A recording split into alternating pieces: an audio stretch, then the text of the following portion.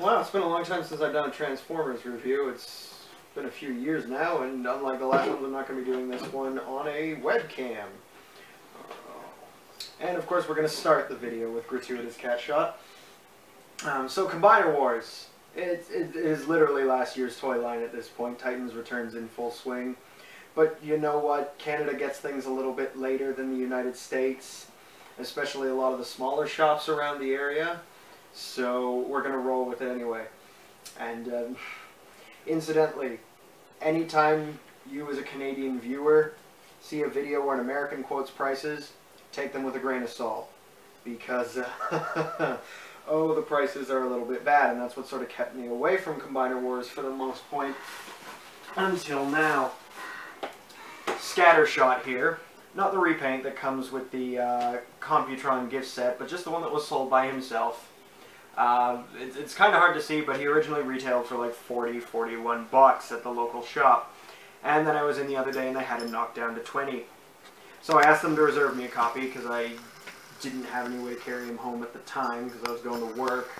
And then I come back and they knocked an additional 2 bucks off because of a sale they had going on. So yeah, very cheap toy. And in fact, perfect for doing this sort of review setup. I haven't actually opened him up before, so I'm just going to sort of go through this review basically off the top of my head, sort of as I go through the motions. I have seen reviews of him before, so I do kind of know what I'm getting into, but I have no personal experience with the mold. For like the two people who don't know, this is like the third use of the Combiner Wars Silverbolt mold. And admittedly, it's a little bit more fitting than Cyclonus. That one was just weird. But Scattershot here, he's been a little bit controversial. Let's put it that way. After all,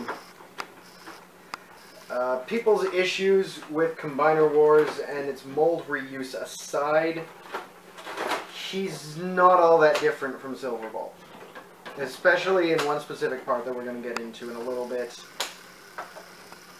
But, for me personally, this is my first time owning any copy of this mold. It's going to be a bit less grating, naturally. Do I have all the ties off him? It's so hard to tell. They put so many of them on. And of course he's nestled right in this clamshell. But, just getting him out of here, I can already tell the plastic's on the sturdy side. There's going to have to be for somebody to rip it out of here. There has to be another way. Yes, there's one around. Turn it over. Turn the plastic over. They don't... this thing has to be 2 layers, but I can't quite figure out how that's the case. Because nothing really pokes through the other side. It's... we're going to call this Toy Voodoo. We're going to call it Toy Voodoo, and we're going to leave it at that. Okay, yes, there was one around his waist. And he just lifts out quite easily. I'm not going to go over the collector's card, because really collector's cards are kind of on the dumb side.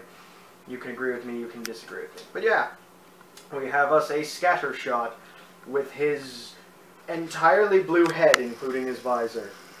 I don't know whether that's just G1 toy accuracy gone awry. I never owned the G1 toy. I don't think I own any G1 toys. Actually, no, I own that Cyclonus you bought me. And that's about it for that. He comes with a weapon, obviously. It's Silverbolt's weapon. It's kind of lazy that they didn't remold it at all, since they were remolding him anyway. But I don't really care about the weapon too much. Just sort of checking all the joints on him over. Aw, you hear that? Lovely, clicky joints. Yeah, I've gotten a couple of other figures in recent years that had their joints a little on the loose side. And I was kind of expecting that for this guy, seeing as, well, he is the third use of this mold, but everything on him just sort of feels the appropriate tightness. He's got most of the standard points you'd expect for a Transformer, other than the waist. But anybody who's seen this mold before knows why. His design pretty much prevents it. Not a whole lot to talk about on him, really. We've got sort of a two-tone red going on here. One is a bit closer to burgundy, but obviously not quite original toy accurate. I'm personally okay with the two-tone red. Red's kind of my favorite color. I'm sure it probably gives that away. But then I am not a toy reviewer in the traditional sense. Obviously, the wings can pose back and forth. I still don't understand why the wings have little gaps in them.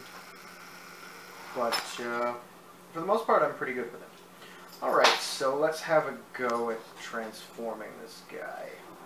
Again, this is my first time playing around with him, so I've not, like, peeked at instructions or anything. I'm just sort of going off the top of my head. Are you going to want to play with this after, honey? No, I'm good, thanks. I might break him. I doubt you'll break him. He feels on the sturdy side. But it's your prerogative. Then sure, I'll play with him. I can reenact a imaginary battle. Or whatnot. Or you could if we actually had, like, any other Combiner Wars figures. Yeah. Well, we do have one other, but we're going to talk about him in a little bit. So, yeah. It's sort of doing transformation this way.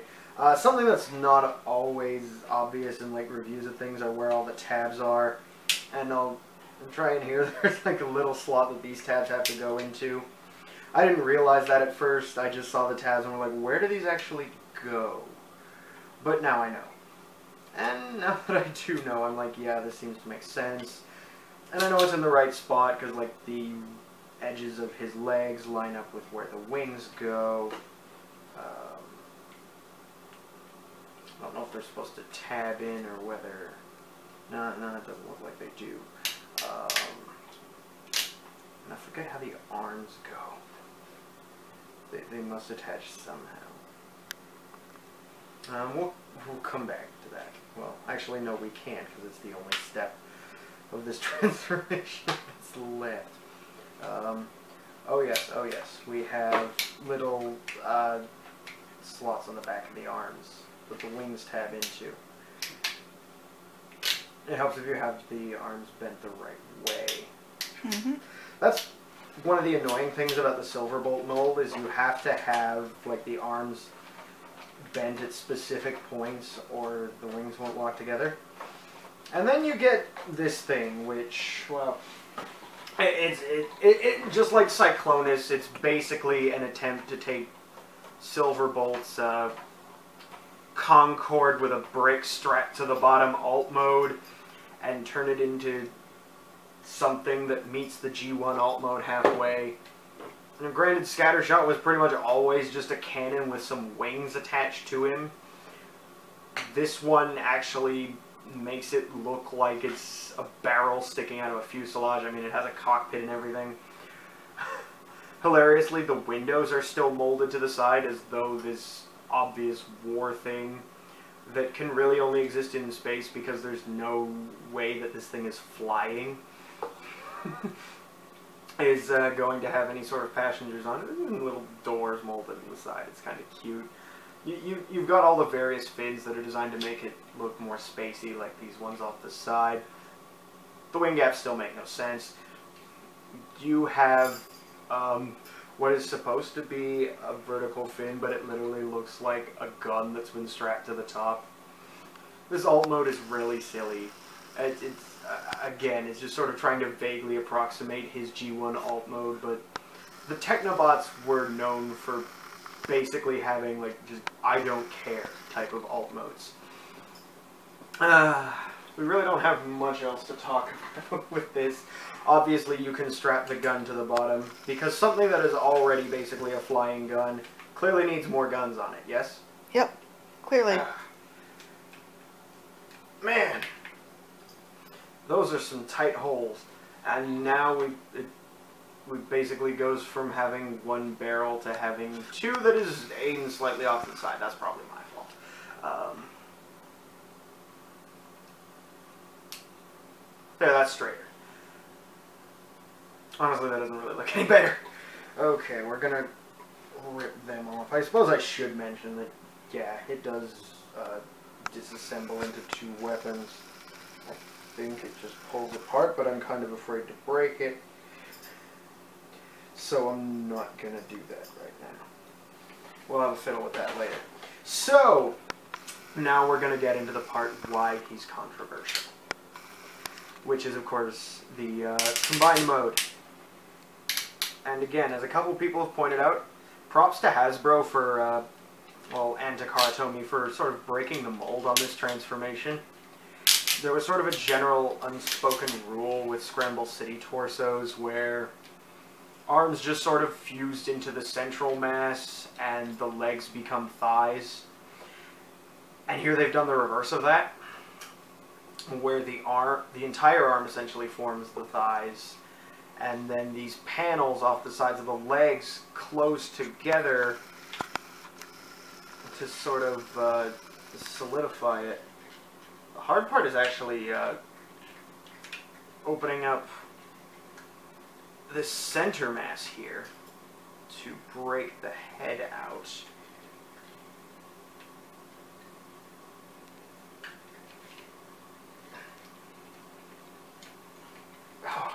Is it stuck? It's always nice when a toy, like, fresh out of the package has joints this tight, but at the same time I'm afraid to break it because it is brand new.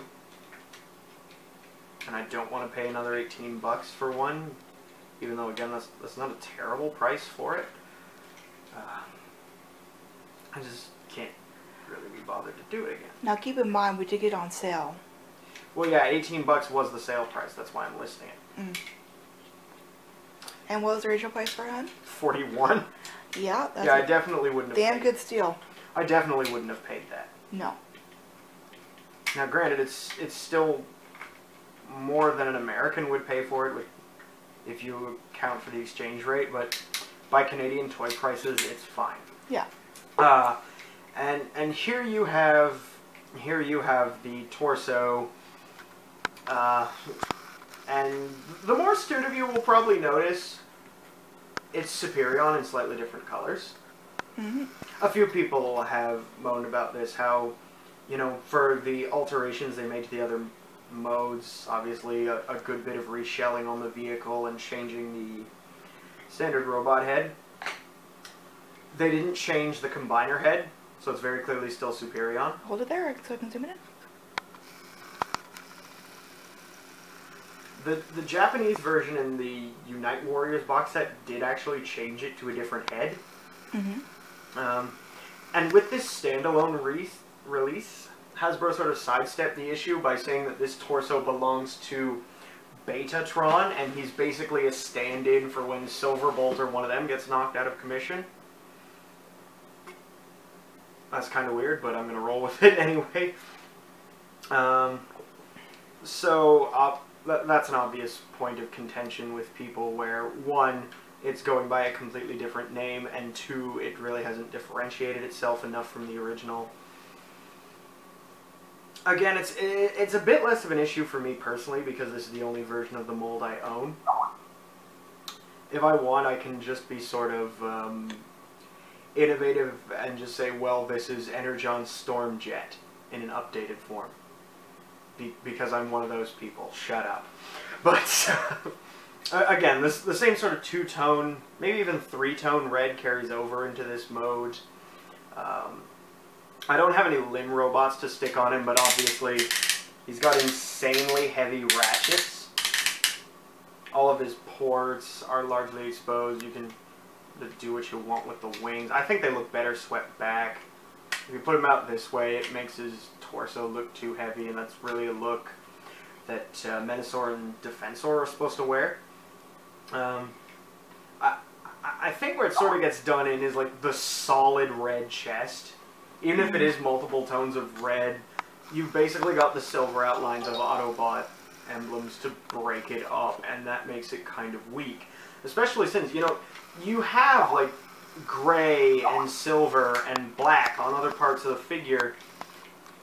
Its head, in particular, is almost completely black with like a silver faceplate and a red visor. And it just looks so out of place with the rest of it basically being a sea of red. I can understand why people would want to go for the box set version over this. But of course this was 18 bucks, and if I wanted the box set it was 175. Guess which one I'm going for. Like I said, it's basically Combiner Wars Silverbolt looking a bit weird. I personally don't have any problems with this toy. It's nothing spectacular, but at the same time, it's not anything I'm particularly angry at. Although I'm more easygoing than most of the people you'll probably meet in this fandom. Honestly, if I were to like give it a rating, you know, the transformation for it is kind of basic, and the alt mode has that whole problem of not even trying to incorporate the robot bits that the Silverbolt family are basically known for at this point. I think even the G1 kind of pulled that off a little bit. The only Silverbolt I can think of where that wasn't a problem is the Beast Wars character, who's literally a completely different thing.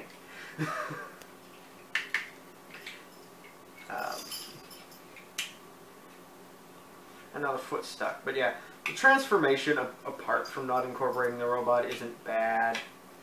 The actual vehicle mode on this guy is basically a thing, and the robot mode looks pretty cool. I do agree with people who say that the combined mode lets it down a little bit, but overall, for what I paid for him, I'm pretty happy with him. He's on the cool side. I'd give him like a 7. There's no chance in hell I would have bought him at the original price.